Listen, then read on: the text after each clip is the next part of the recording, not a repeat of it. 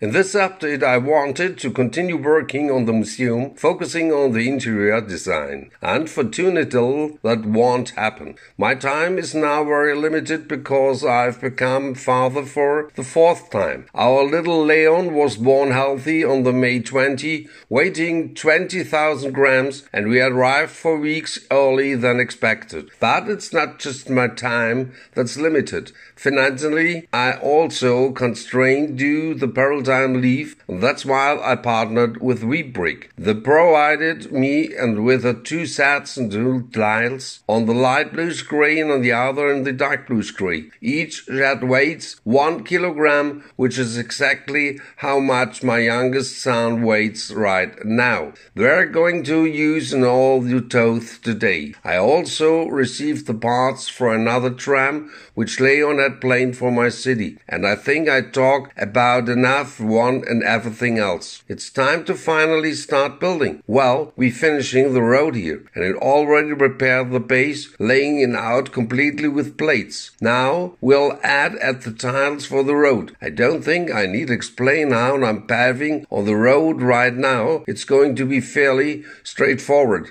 So I'll quickly say a few words about Webrick. First, I definitely want to thank them for the parts they provided. Otherwise, his huge update wouldn't have been possible today. You can find the link to Webrick in the info. It's definitely worth checking out, especially with the huge color selection they offer.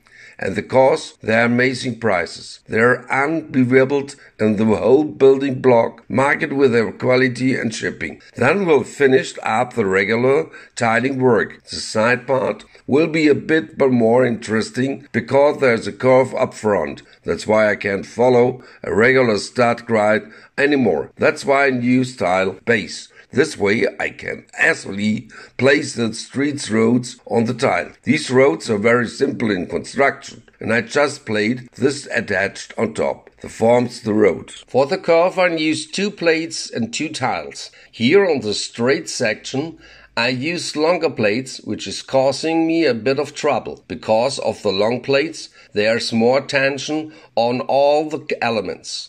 As a result, the front lifts up slightly. I hope this will settle later when the road is extended and the additional pressure from all the elements causes everything to lay flat nicely. As for the road now layout, it's still a road and rather an entrance missing. There is where a backyard will eventually be. It will be built over the next houses, and that comes after the cinema. Then it will be a sort of driveway, and the road layout in the new neighborhood should be complete. Next, I'm going to work on the green strip along the tram tracks. This has been a troublesome issue. I've been quite a bit of time on it previous precedents, dealing in the entire tram line and the green strip. So, a big thank for you and all the tips. They were really great and have been very helpful to me. Many comments suggest that I should solve the problem using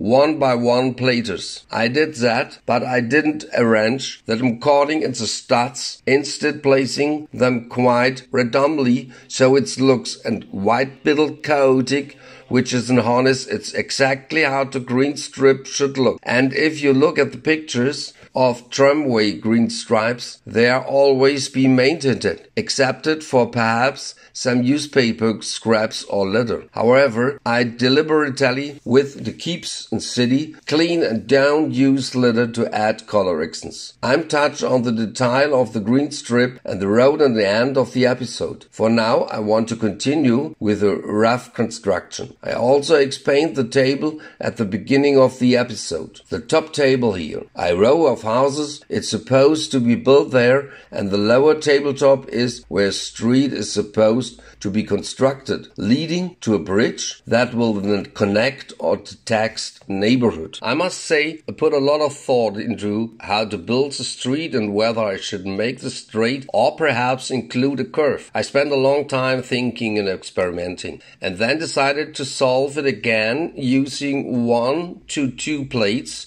and 1 to 2 tiles and despite the considerable effort involved, I will include a curve. It just looks much better when you're breaking on the pattern. It makes city full much more realistic. Although it's a lot of work, it really requires a lot of materials. You need a lot of 1 to 0 plates and 1 to 0 tiles. The 1 tiles were free, but as for the 1 to 2 plates, I used a huge number of them in the bit.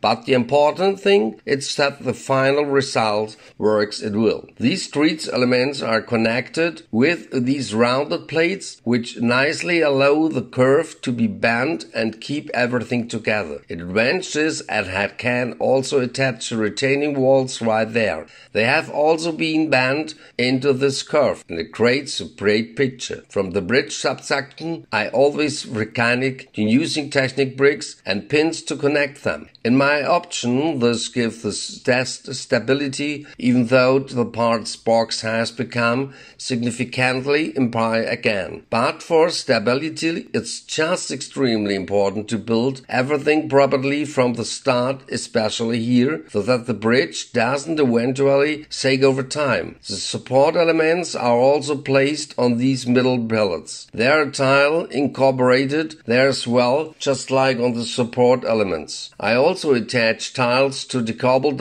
everything in case tension arises later. This way everything is somewhat structurally separated. Let's take a look to the whole stance from the front. It already looks really good from here, but by the point it was certainly driven by adaptation to complete the bridge and deliver a decent picture. I don't even want to take about the financial aspect. It's crazy how many parts went into the structure to ensure the bridge is fully closed from above. You can already see that there are different heights in the road. Here is the roadway by the sidewalk. It's elevated by 1 plate in high. Everything needs to be leveled to out plates to achieve the different heights in the roadway. My son and I quickly tiled the whole thing. He worked on the roads while I took care to the green stripe and the cobblestone paving in the arm tracks. I've also added lighting to the sense. 4 more street lights have been installed. My thanks go to LeLightGo for following me in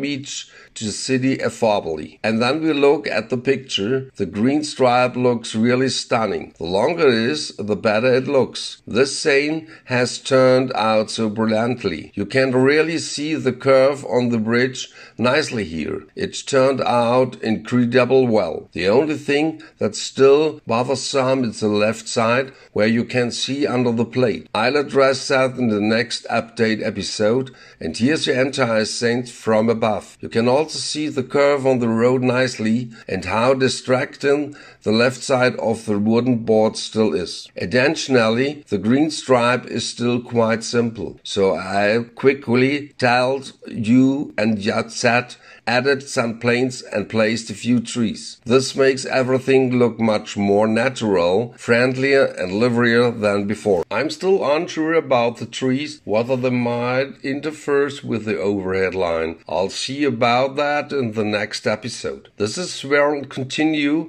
with the overhead line. Then I'll try to figure to how the road will end here, and the left side it's still quite barren. I might place 1 for 2 more trees there, but I decide on that once the row of houses is completed. The corner building will mark the start of the row of houses. I've already started working on it, and I took about an hour. I had to use the parts I currently have available. Some things will probably change, especially color-wise, but I'm very satisfied with the basic idea with the fence in front of the house and the small front garden. I also think it adds a nice touch to the street when the house is directly next to the sidewalk. I'm still considering whether to align the house with the direction the road is currently running or to stick on the top-down grid. That way I would have my 90-degree angle.